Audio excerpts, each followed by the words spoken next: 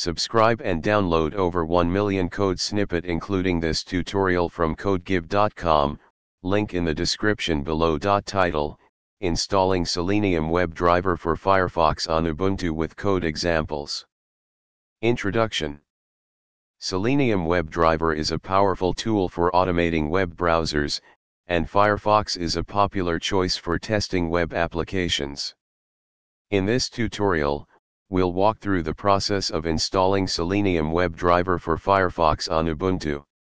We'll cover the necessary steps along with code examples in Python, one of the most widely used programming languages for Selenium automation.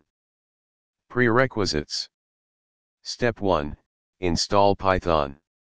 Open a terminal and run the following commands to install Python if you don't have it installed. Step 2.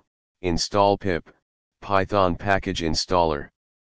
Run the following command to install pip, which is a package manager for Python. Step 3. Install Selenium. Now, use pip to install Selenium. This package includes the WebDriver for various browsers, including Firefox. Step 4. Download Gecko Driver, Firefox WebDriver. Gecko Driver is the WebDriver for Firefox. Download the latest version compatible with your Firefox browser from the official Mozilla GitHub repository.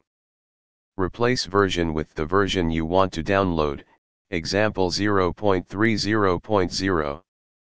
Extract the downloaded file. Step 5. Move Gecko Driver to a system directory. Move the Gecko Driver executable to a directory that is included in the system's path.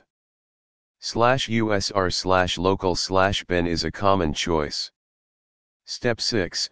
Verify installation.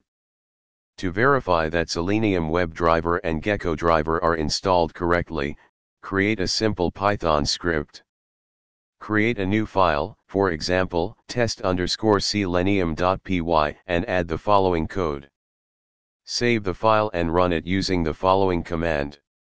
If everything is set up correctly, you should see Firefox open. Navigate to https://www.example.com, and print the title of the page. Conclusion. You have successfully installed Selenium WebDriver for Firefox on Ubuntu. Now you can start automating your web testing tasks using Python and Selenium. ChatGPT.